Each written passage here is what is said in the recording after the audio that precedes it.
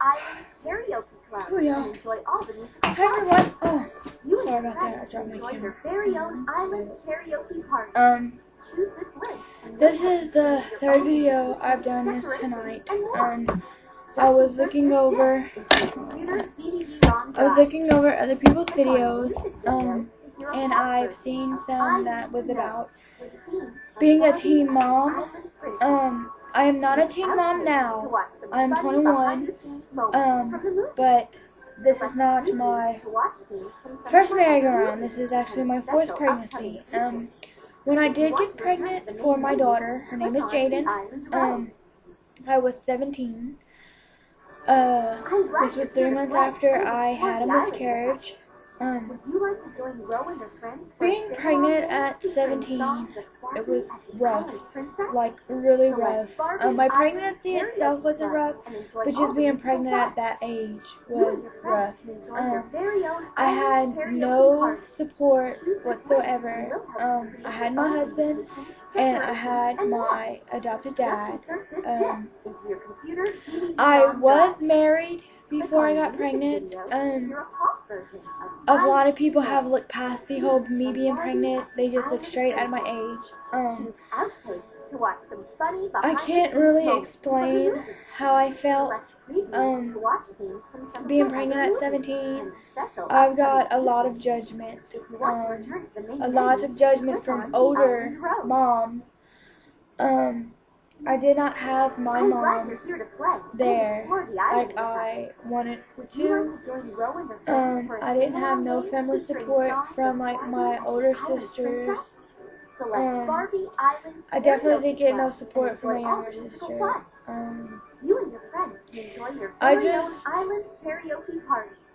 At first, I cared of what people thought, so I basically hid my pregnancy. I didn't tell many people, but it was tough. I had to do it alone. When I had my daughter, I turned 18 in July. I had her in November. My mom had came around because it was just a bunch of, let's see, misunderstanding type drama. But I was 18 when I had my daughter. After I had my daughter, it was harder. Being a mom wasn't hard. It was just the judgment from everyone else. And the name callings. I had a bunch of people talk about how I was a kid having a kid. But I mean, being a mom at a young age, it wasn't hard. It really wasn't. It wasn't difficult. It wasn't nothing. I mean, when I have been told from like many older moms how to raise my kid, they wasn't giving like nice advice. They were just telling me how to raise my own child. I was never raised up around all kinds of babies, so it was hard. But I mean, I had family support. I had help. There was no, well, you have to drop and stop everything to tend to a screaming baby. My daughter was very easy. All she did was sleep. She ate when she was hungry. I changed her diaper when she used the bathroom. She had a bath at night.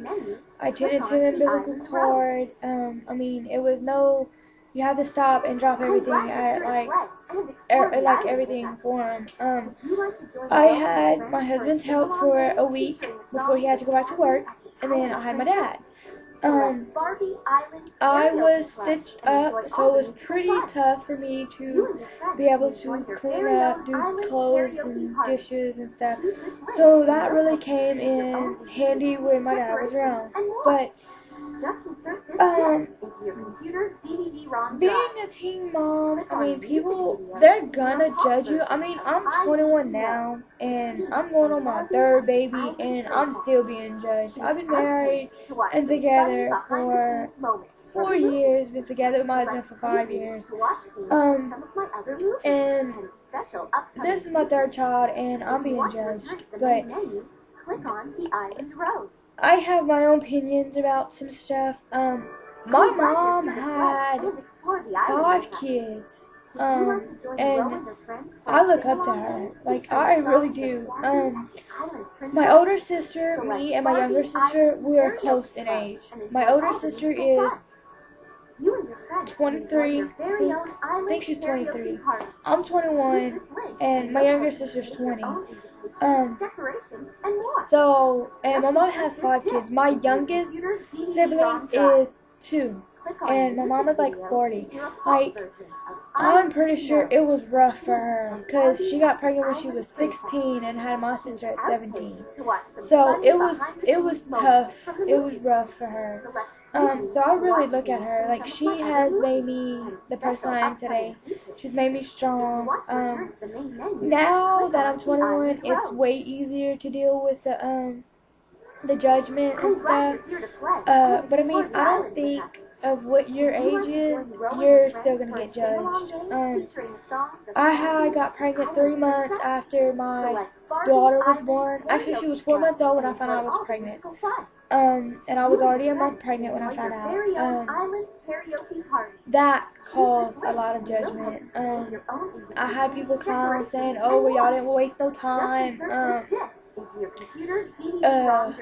It was said that having 2 kids was harder than just having one. And then my kids are 13 months apart.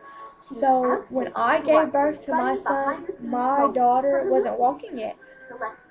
So not only did we have to carry her, we also had to carry a car seat. That was kind of the only hard part. But she started walking a month later after I had my son. She is very helpful. She threw diapers away. She got diapers for me. She helped me feed him sometimes. She was really helpful. So having kids back to back is not that big of a deal. I don't know why people make it seem that way. My son is now 2, my daughter is now 3, and I'm 18 weeks pregnant. By the time this baby is born, which would hopefully be in May, my due date is June 2nd, so hopefully the doctor takes the baby out in May. Also, my daughter turns 4 in November. She starts school in August. Hopefully she starts school in August. And my son will be 3 in December, which he's not going to be starting school until not the year coming, but the next year after that. And already they help me with undoing clothes that we buy. They talk to her all the time. They rub my belly all the time. They're really helpful. But back to the whole being a teen mom. Being a mom, period, is probably sometimes hard. I don't know how it is for y'all single mothers. Because I'm not a single mom. I actually have my support from my husband. So I really can't describe how a single mom would do it. I'm pretty sure it's rough for them to like work and come home, and most of them still in school and stuff like that.